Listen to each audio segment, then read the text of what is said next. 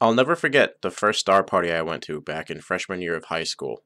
It was a cool, crisp November evening, and I had no idea what to expect. All I knew was that, hey, it's a star party, and I like science fiction, so why not? It was there that I saw not only the moon in extreme detail, that of which I've only ever seen before in movies like Apollo 13, but I saw Saturn and its rings with my own eyes for the first time. I remember being the young freshman that I was, just simply awestruck that I was looking at this right now, as in, it wasn't a television or a movie, it wasn't computer generated. This is the actual planet. This is something I can see with my own eyes, of course, with the aid of a telescope. And ever since then, I've always wanted my own telescope that could produce the same results.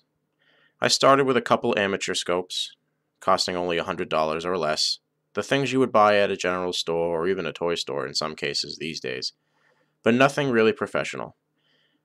It wasn't until a few years later that I bought my first decent telescope, the Nexstar 6 SE.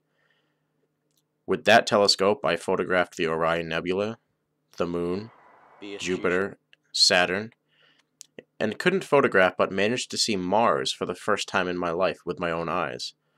It was a faint dot, and I could barely make anything out, but I could simply say, I am looking at the planet Mars. Unfortunately, the house fire took that away from me. It's been 7 months since the fire, and I have purchased a new television, a new camera, and a few other amenities that I lost. But the telescope was something I was considering not getting because of its cost, and of course everything else that I lost. But I've always been a firm believer that people really need to pay more attention to what's up above them, and not what's in front of them all the time. I mean, come on. You can go and look at the Grand Canyon all you want, but to me, as great as it may be, and I'll appreciate it for what it is, it's just a hole in the ground, really. If you go outside right now, or if it's raining, wait till it's clear, lay on your back and look up. Give yourself about 5–10 minutes for your eyes to adjust.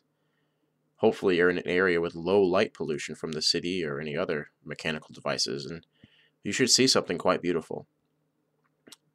And of course, that's with your own eye. But with the aid of a telescope, you could see much, much more.